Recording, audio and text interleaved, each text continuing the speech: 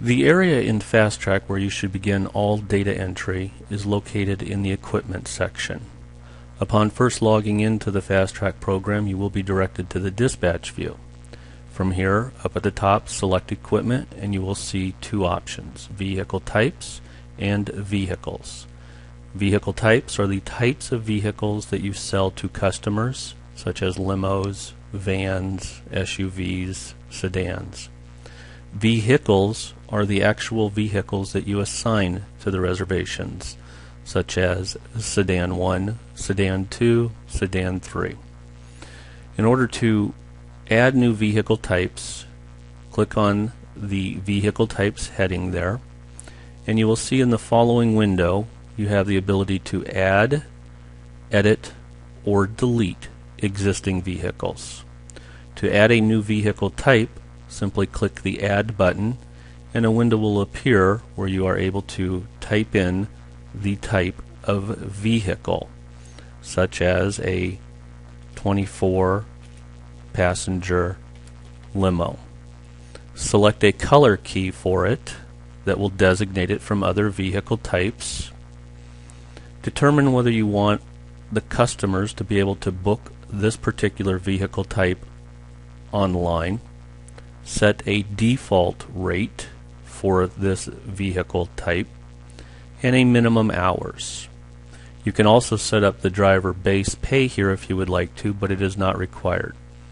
By clicking OK, you will see that new vehicle type appear in the window, the list. In order to edit an existing vehicle type, simply highlight it, click the Edit button, make the appropriate changes, and click OK. To delete, click the Delete button after highlighting that vehicle type, and that vehicle type will no longer be able to be assigned to reservations. Also under here you have the vehicles. These are generally the vehicles that you own within your organization. They may be labeled any way that you prefer, such as 101, 102, Sedan 1, Sedan 2, Sedan 3, so on and so forth. From here you may add, edit, and delete vehicles.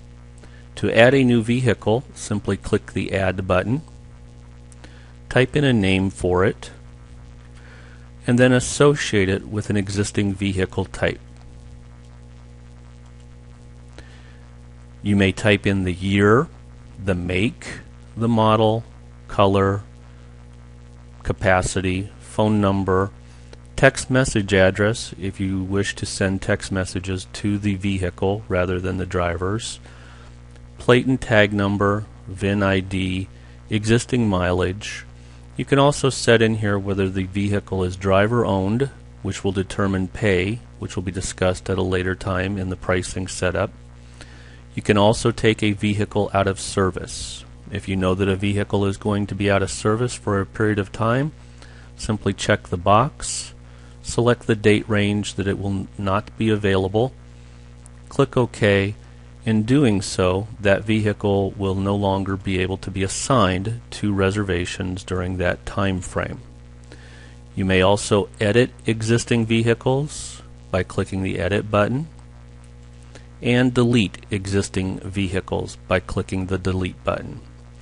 Remember, this is the first section that should be set up when setting up Fasttrak for your usage.